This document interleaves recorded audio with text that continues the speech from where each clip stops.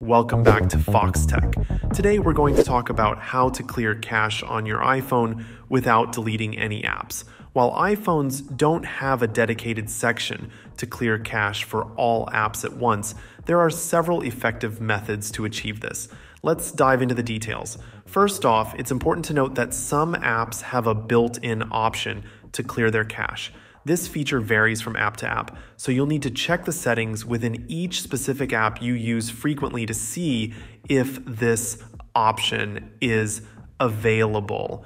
Now let's move on to some general methods to clear cache and free up space on your iPhone without deleting any apps.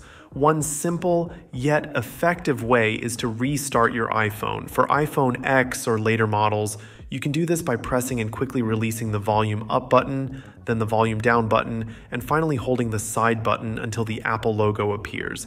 Restarting your iPhone can help clear temporary files and cache, giving your device a fresh start. Another useful tip is to offload unused apps. This feature can be found in your iPhone storage settings. When you offload an app, the app itself is removed, but its documents and data are retained on your device. This way, when you reinstall the app, all your data is restored. This method is particularly helpful for apps that you don't use often but still want to keep their data. If you use Safari for browsing, clearing its data can free up a significant amount of space. Go to your iPhone settings, scroll down to Safari, and select Clear History and Website Data.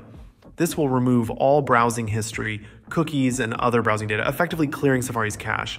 Additionally, don't forget about your Photos app. Over time, your recently deleted photos and videos can accumulate and take up a lot of space.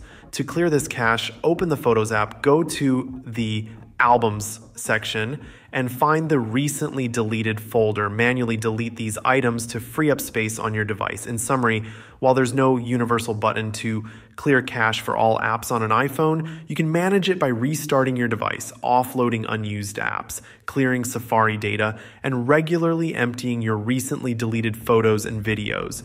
These methods will help keep your iPhone running smoothly without having to delete any apps. Thanks for watching. If you found this video helpful, don't forget to give it a thumbs up and subscribe to Fox Tech for more tech tips and tricks. Until next time, take care. Peace.